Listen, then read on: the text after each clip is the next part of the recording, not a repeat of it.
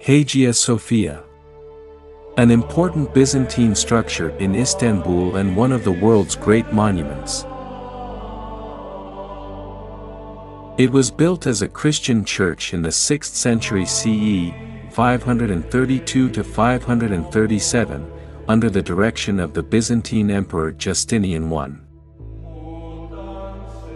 In subsequent centuries, it became a mosque, a museum, and a mosque again. The building reflects the religious changes that have played out in the region over the centuries, with the minarets and inscriptions of Islam, as well as the lavish mosaics of Christianity. The original church on the site of the Hajia Sophia is said to have been ordered to be built by Constantine I in 325 on the foundations of a pagan temple. His son, Constantius II, consecrated it in 360. It was damaged in 404 by a fire that erupted during a riot following the second banishment of Saint John Chrysostom, then Patriarch of Constantinople. It was rebuilt and enlarged by the Roman Emperor Constans I. The restored building was rededicated in 415 by Theodosius II. The church was burned again in the Nika insurrection of January 532. A circumstance that gave Justinian I an opportunity to envision a splendid replacement. The resultant Hajia Sophia was built in the remarkably short time of about 6 years, being completed in 537 CE. Unusual for the period in which it was built, the names of the building's architects, Anthemius of Tralles and Isidorus of Miletus, are well known, as is their familiarity with mechanics and mathematics. The structure now standing is essentially the 6th century edifice, although an earthquake caused a partial collapse of the dome in 558. And there were 2 further partial collapses, after which it was rebuilt to a smaller scale, and the whole church reinforced from the outside.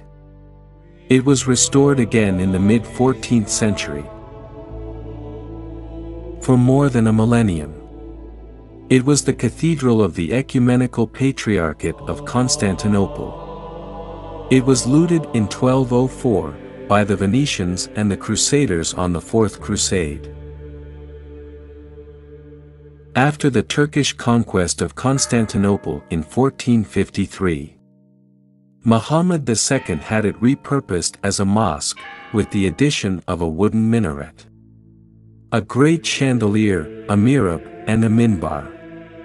Either he or his son Bayezid II erected the red minaret that stands on the southeast corner of the structure. The original wooden minaret did not survive. Bayezid II erected the narrow white minaret on the northeast side of the mosque. The 2 identical minarets on the western side were likely commissioned by Selim II or Murad III, and built by renowned Ottoman architect Sinan in the 1500s. In 1934, Turkish President Kemal Ataturk secularized the building, and in 1935 it was made into a museum. In 1985 the Hajia Sophia was designated a component of a UNESCO World Heritage Site, called the Historic Areas of Istanbul, which includes that city's other major historic buildings and locations. President Recep Tayyip Erdogan made the controversial decision in 2020 to convert the building back into a mosque. Islamic prayers were held shortly after the announcement, with curtains partially concealing the building's Christian imagery. As Turkey's most popular tourist destination, the Hajia Sophia remained open to visitors.